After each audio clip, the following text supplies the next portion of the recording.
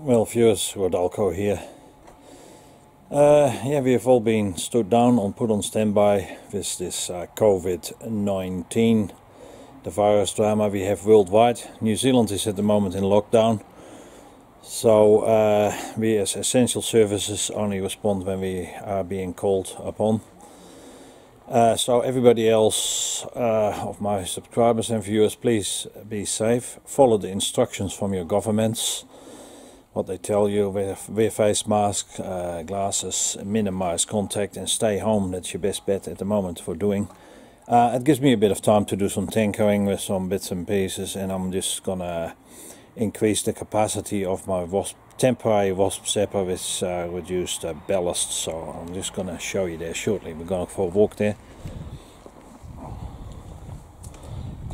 I use this for zapping a few wasps. I now put 4 ballasts on there, 4 streetlight ballasts, so they will be 2 parallel per transformer, so it's 200 VA limit. I don't want the transformers having too much power.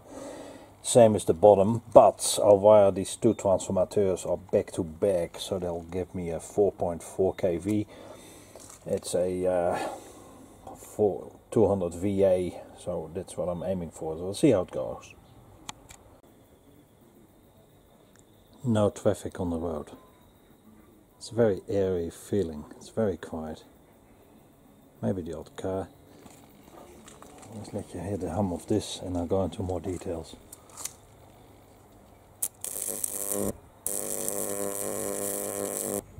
Camera on. Energize device. The thing makes quite hot arcs.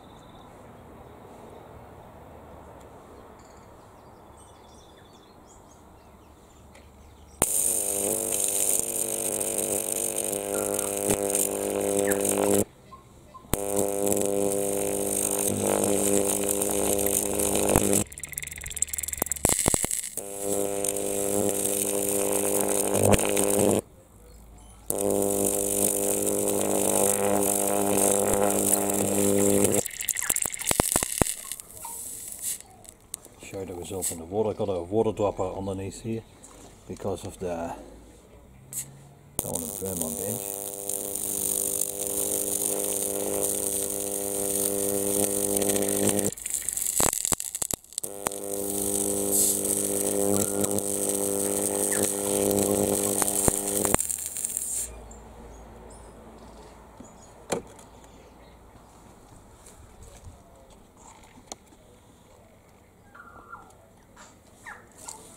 Overall view, and I'll talk to you about phasing too.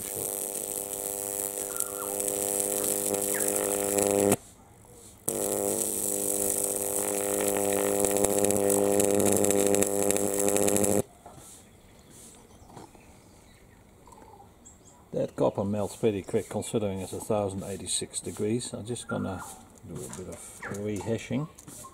Stand by. I think I burnt a hole. Melted a hole in the tray as well still. So, okay, we're going to unplug safety first. Galvanic separation is crucial. Oh yeah, here look. There's a little bit of water. It just destroyed this plate here. It just burned a hole through it.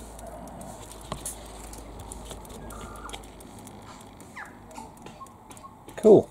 Well, shit happens, doesn't matter. Now I'll talk a bit about phasing. We got 2 microwave transformers here back to back. I bonded them together with a bit of copper wire, although the magnetic cores, the steel laminations will make contact. They're phased correctly, so each microwave transformer is connected to the 200 VA ballast, which is series parallel, and I'll make a diagram for that. They're phased in correctly. If they're phased in not correctly, the easiest way is just to swap 2 terminals over from one of the transformers, just wire them all up the way they're supposed to, and then if you get no arc, but you still need to be careful, you need to use this chicken stick. Now they're not phased in and you will get no arc more or less, and I'll do a quick demo with that. Stand by. Of course, with any wiring alterations, have your plugs galvanically separated. Unplug safety first is your most important part, so I'm going to plug it in now. I'm clear. Energize device. And we have a look at what the arc is now. When they're not phased in, they phased in wrong. So they more or less cancel each other out. The units will be still live, but there should be hardly any arc here. As you see, there's no arc here. This arc on the casing, that will be the 2 kV arc. Does the camera pick that? Yeah, that's alright. So they're phased in wrong. There's no arc here. Now I'm going to unplug. I'll do it in one shot so you see I'm not cheating if people are worried about that part. I'll do it in one go. Unplug safety first. The plug separated. Now get the phasing correct. I'll swap these 2 wires over here. We unplugged, double check. And then we get the phasing right on the transformateur. And I'll rehash back to here. Oh, hang on, let's first plug the plug back in. Energize device, tweet is live.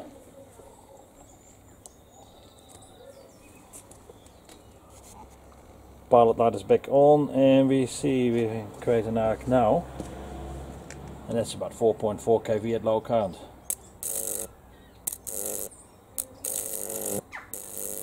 Wind has picked up a bit.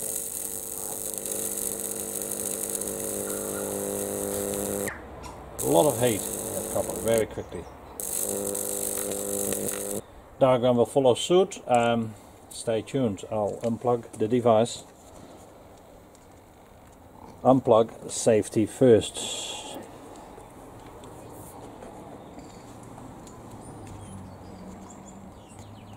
So on the diagram, which we'll show shortly, let's say from the source, 240 volts here, or in America 120, and then I've got the wiring.